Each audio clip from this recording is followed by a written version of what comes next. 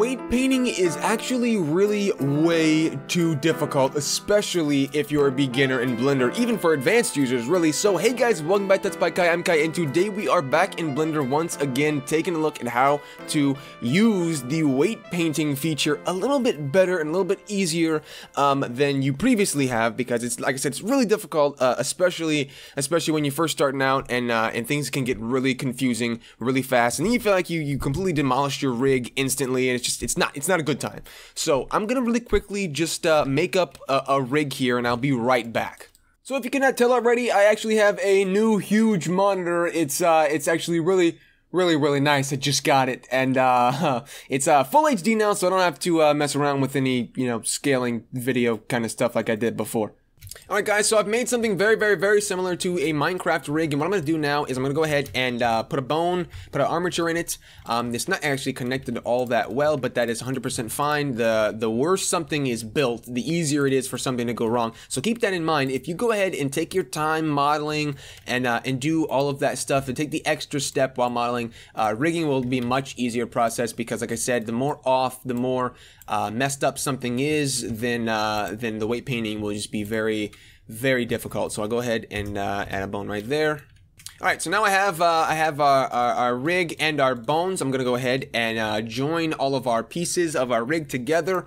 Actually, we don't have to actually do that. We can go ahead and just select all the pieces if there's more than one piece, and then go ahead to our rig, Control P with automatic weights, and with our rig select, you can see we have some really weird stuff since we have a lot. This is what I was looking for right here. So now this is the kind of stuff that you'll get a lot. Ooh, this is actually quite messed up. If I go to the side here, let me redo that.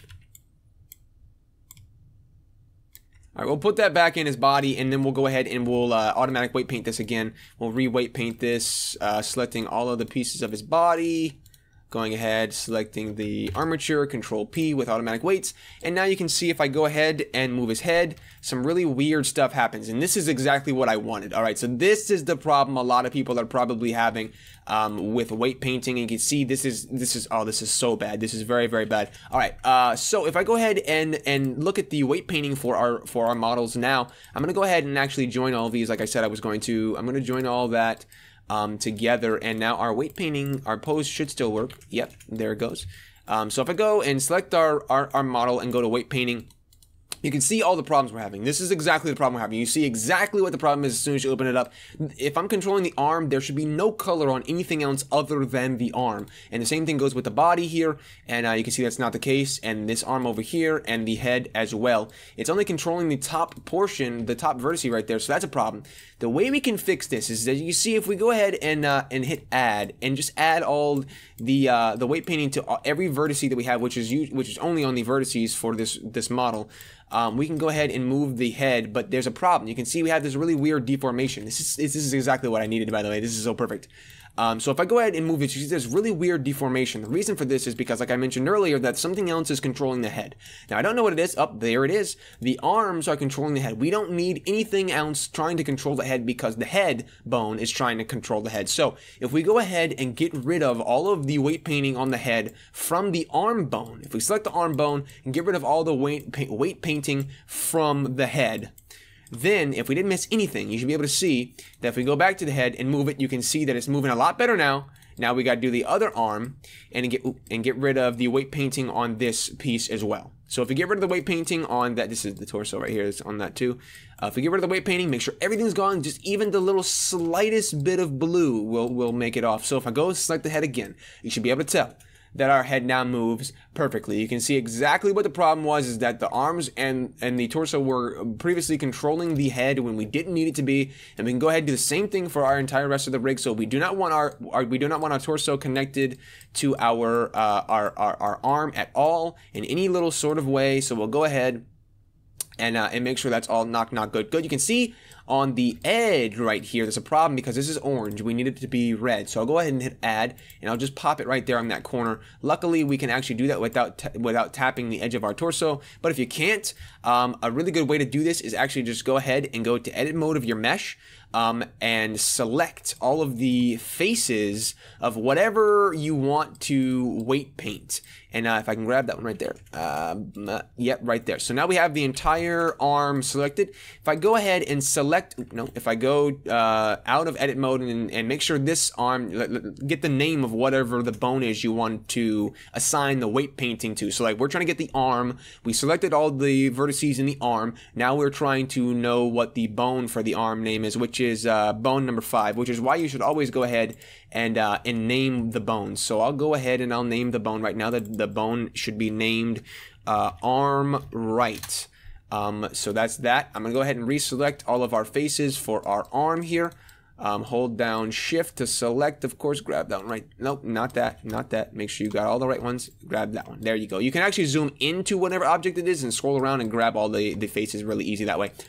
So if you're having a hard time getting in there with the weight painting, just the way it is, you can go ahead and select all the faces and then hit assign over here on the arm. So a really good way to do this is go to Control I. And let's say we want to mess with the arm, with the right arm here. The way we can fix all of this is to get rid of the weight painting on everything else except for the arm. So we can go ahead and hit Control I, like I said, to select everything other than the arm, and hit remove. We need to hit remove, and now that everything is removed, we can go ahead and hit Control I again. Grab all the faces from the arm and hit assign. So now if we go back into weight painting, you see that everything except the arm is gone. All the weight painting for everything except for the arm is gone, but there's a problem. You can see if we go back to edit mode, edit mode, you can see the arm is not moving with our bone anymore. And the reason for this is because we do not have our bone set up properly anymore. If we go and edit our bone, you can see let me change the name officially now, arm R. Now, if we go ahead, go back to our arm,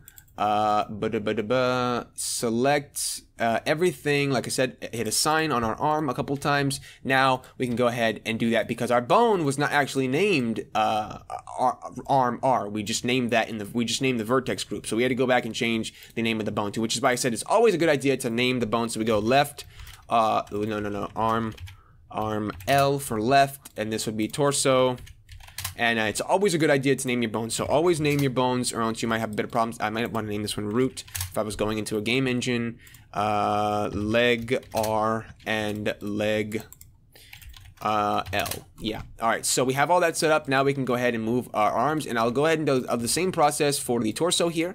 Hold down shift, grab all of the vertices and all the faces here. We can zoom on into the torso to grab the top one right there, which is in the left one, to make everything easier on ourselves. If I go ahead and go back to the object data tab here, go to root, which is what I named our bone, our stomach bone, torso bone. Hit Control I to invert our selection. Hit remove. Wait a second now. This face isn't selected. All right. Okay. Well, I see you. I got you. All right. So make sure everything is done. Hit remove a couple times. Control I to select the inverse of whatever we just had selected. Then hit assign. And as you can see, our arms aren't actually moving with our torso. So if we go into edit mode by hitting tab and then select both of those by holding down shift and then grab our torso bone, hit Control P and then hit keep offset, you can see that when I rotate this, now everything rotates perfectly fine along with our arms. And we have not fixed our bone for our arm over here, so we'll do that really quickly, and then I'm gonna have to sign off, guys. We'll go ahead and do that right there. See if I can grab that without going into edit mode. Yep, that looks pretty good to me.